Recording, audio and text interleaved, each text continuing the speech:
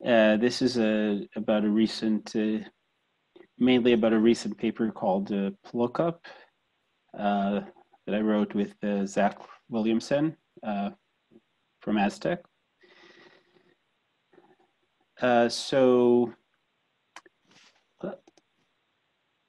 sort of the motivation for our Plookup work is that snarks are easy prey for in a world of nasty binary functions.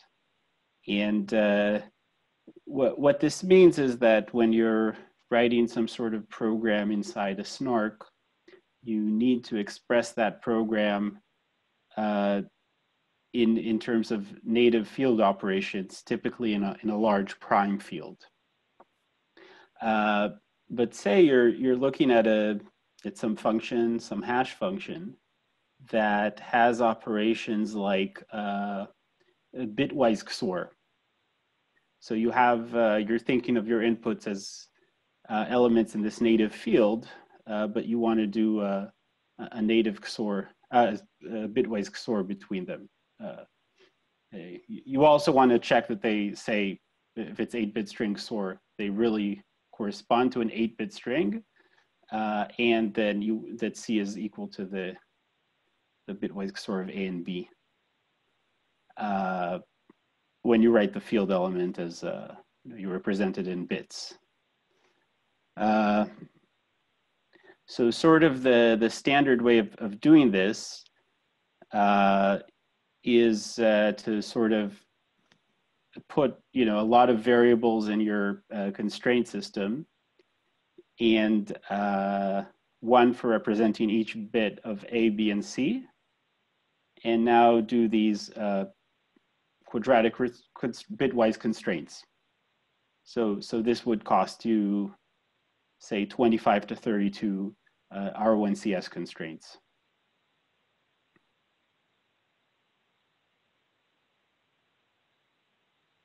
And now the problem with this 25 to 32 is that it's not something you pay once. It's a multiplicative factor, so that you pay. So think of doing a Shaw or Blake hash.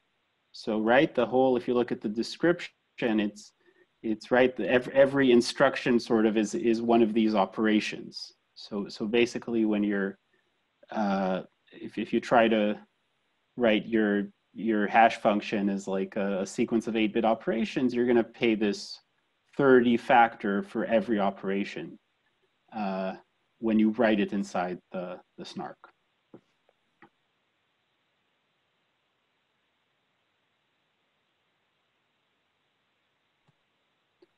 So this has led to one rich line of investigation in the last few years of keeping snarks in friendly neighborhoods.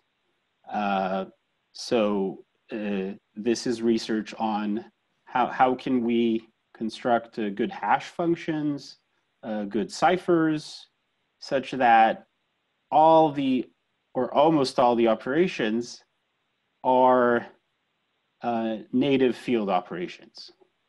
So for example, in this line of research, we've got the MIMC, Poseidon, and rescue hash functions. Right, and the idea is, okay, maybe we can, whenever we need a hash function or a cipher, we'll use something in this neighborhood.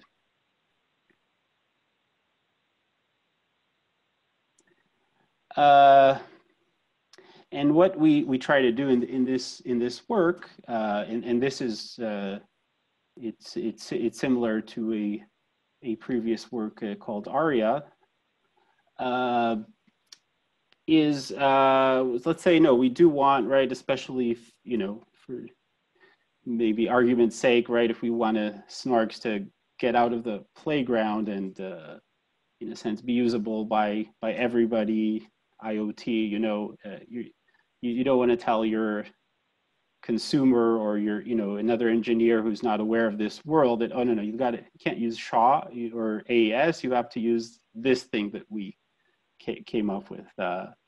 So the idea is instead of expressing the operations as constraints in your native field, which inevitably will be expensive when your field is prime and your operations are bitwise, simply sort of pre-compute a lookup table. For example, a lookup table of all field elements triples ABC, so that when you look at their bit representations, they're all 8-bit elements, and C is equal to the XOR of A and B. And then the idea is that maybe you can somehow just check that this tuple ABC is in your pre-computed table, rather than actually expressing the XOR, bitwise XOR logic in your big prime field.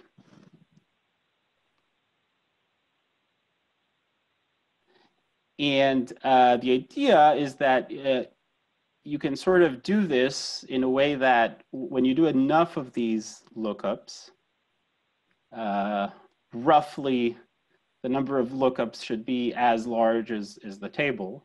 That's when it starts to pay off. When you do enough, then these lookup checks have an amortized constraint of 1. Amortized cost of 1 constraint per XOR instead of this 25 to 30, say.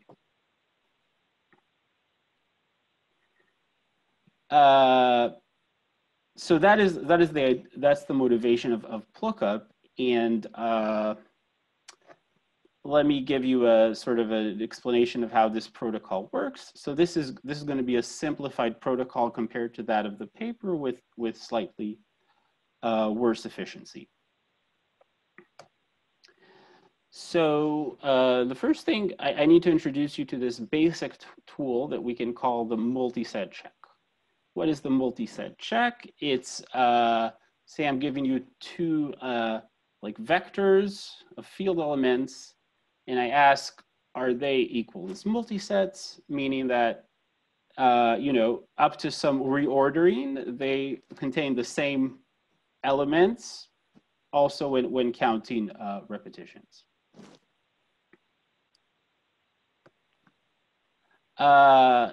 And a simple idea that was used in previous works of, I think, various works of Grot, for example, this Bear-Grot work that we took inspiration from, is that a simple trick is that you can reduce this multi-set check into a sort of a single randomized product. And so how do you do this? You choose some random gamma in your field.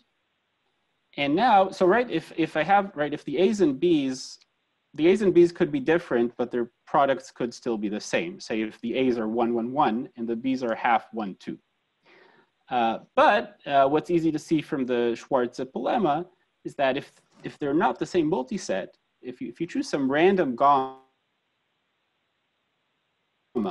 and now compare the products shifted by this gamma, then with very high probability, if they're different as multisets, the products will be different.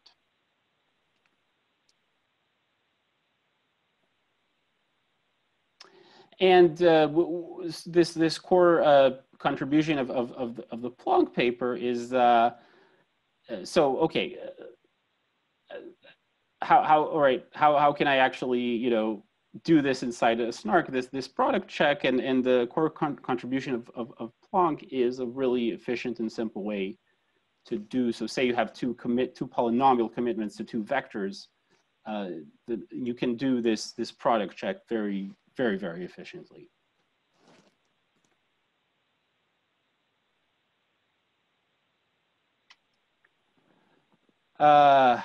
Okay, so let me try to give you a small explanation, a short explanation of how Plookup works.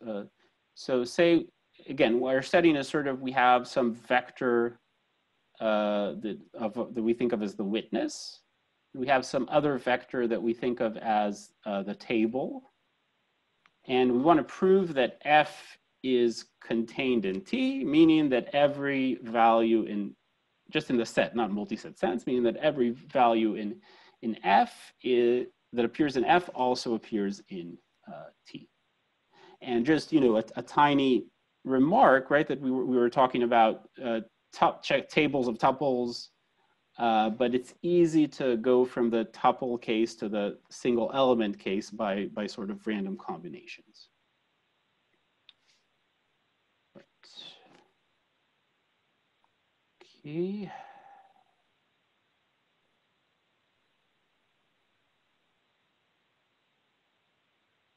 Oops. All right, so let me give you, again, just a simple example of the simplified, less efficient version of the Plookup protocol. So say, for example, our witness was 311 and our table was 134. So right, in this case, our claim is true, like the values of F are contained in the values of T. And so how will we prove this? So the prover will commit to a sorted version of F union T. And here I'm sort of switching between multi-sets and sets here in the multi-set sense. So concretely, if this is F and this is T, then S will be 1, 1, 1, 3, 3, 4, right? That's the union of F and T sorted with all the repetitions.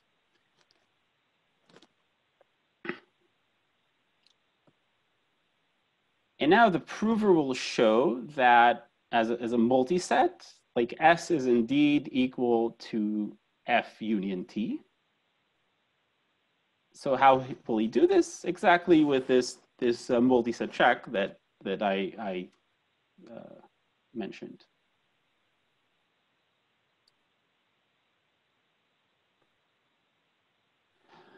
All right, so now we know that S is they're equal as multi-sets, right? But that doesn't tell us so far that the values of F are contained in T, right?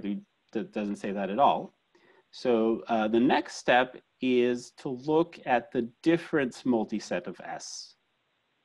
So, right, so we just look at each two consecutive elements and look at their difference. So, right, if this, for example, it will be S, so this will be, right, 1 minus 1 is 0, 1 minus 1 again is 0, 3 minus 1 is 2, we'll get 0, 0, 2, 0, 1. And similarly, we'll look at the difference multi-set of our table. So if the table is 1, 3, 4, it will be 2, 1.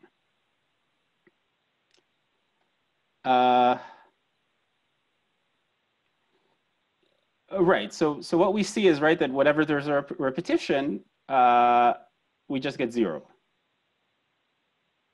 And since both S and T are sorted, when it's in U, when we're switching element, then the difference in S and T should be the same difference.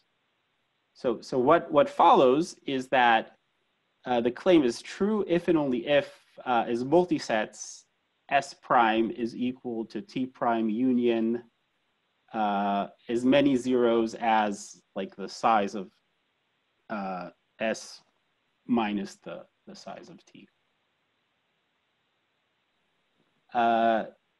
So that's maybe a little to digest. I'll just, so how does this compare to the paper? So basically, right, if our basic unit of cost is this multi-set check, right, we did here 2 multi-set checks between S and F union T, and then between the different sets. And what we show in the paper is if you look at what randomized different sets, you can actually combine these 2 checks into one multi-set check.